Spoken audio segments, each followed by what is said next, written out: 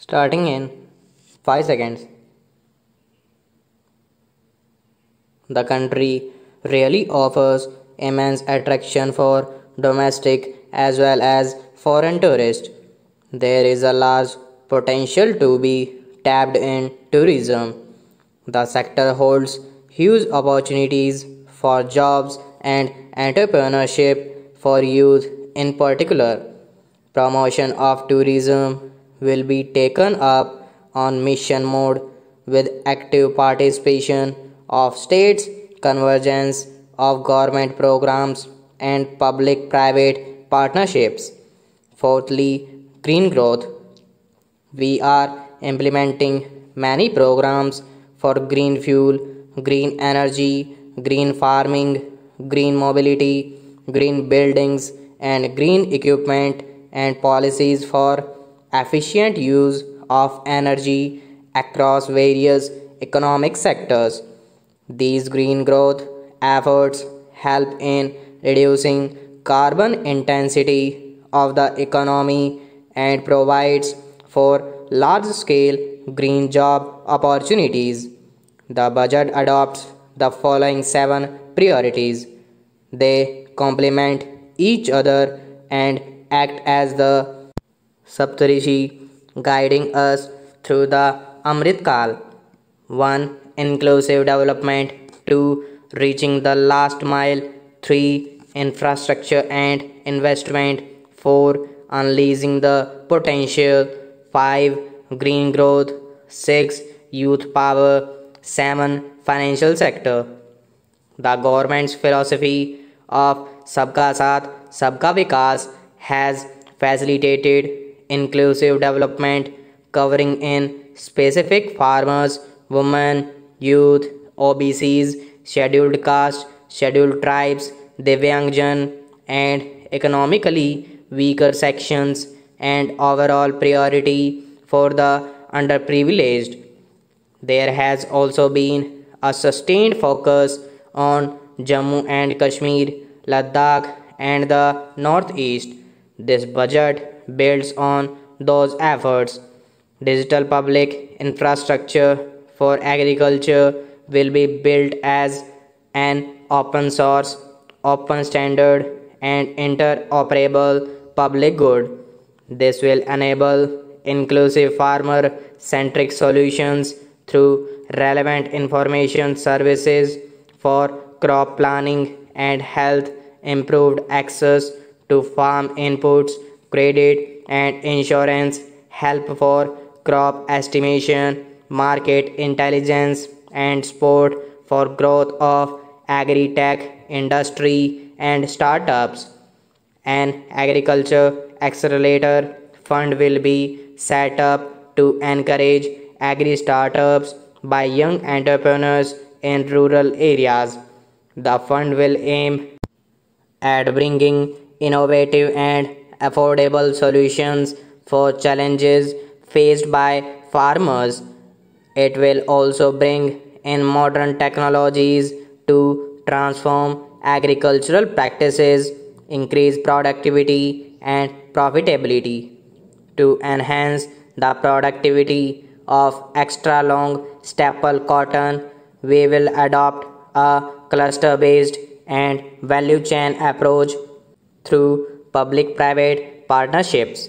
This will mean collaboration between farmers, state, and industry for input supplies, extension services, and market linkages. We will launch an Atmanirbhar Clean Plant program to boost availability of disease free quality planting material for high value horticulture crops at an outlay of rupees 2200 crore. Now India is at the forefront of popularizing millets. We are the largest producer and second largest exporter of Sri Anna in the world. We grow several types of Sri Anna such as jowar, ragi, bajra, etc. These have a number of health benefits and have been an integral part of our food for centuries. I acknowledge with pride the huge service done by small farmers in contributing to the health of fellow citizens by growing these Sri Anna. Now, to make India a global hub for Sri Anna, the Indian Institute of Millet Research, Hyderabad will be spotted as the center of excellence for sharing best practices, research, and technologies at the international level. The agriculture credit target will be increased to rupees 20 lakh crore with focus on animal husbandry, dairy, and fisheries. For farmers, especially small and marginal farmers and other marginalized sections, the government is promoting cooperative based economic development model. A new ministry of cooperation was formed with a mandate to realize the vision of Sahakar Se Samriddhi. To realize this vision, the government has already initiated computerization of 63,000 primary agricultural credit societies with an investment of rupees 2500 crore. In consultation with all stakeholders and states, model bylaws for PACS were formulated, enabling them to become multi-purpose PACS. A national cooperative database is being prepared for countrywide mapping of cooperative societies. With this backdrop, we will implement a plan to set up massive decentralized storage capacity. This will help farmers store their produce and realize remunerative prices through sale at appropriate times. The government will also facilitate setting up of a large number of multi-purpose cooperative societies, primary fishery societies, and dairy cooperative societies in uncovered panchayats and villages in the next 5 years. 157 new nursing colleges will be established in co-location with the existing 157 medical colleges established since 2014.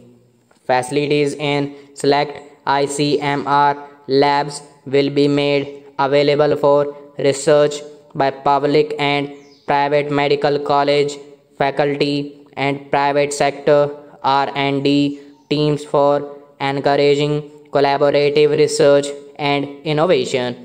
A new program to promote research and innovation in pharmaceuticals will be taken up through centers of excellence. We shall also encourage industry to invest in research and development in specific priority areas. Dedicated multidisciplinary courses for medical devices will be spotted in existing institutions to ensure availability of skilled manpower for futuristic medical technologies, high-end manufacturing and research. Teachers' training will be re-envisioned through innovative pedagogy, curriculum transition, continuous professional development. The district institutes of education and training will be developed as vibrant institutes of excellence for this purpose in future. Stop.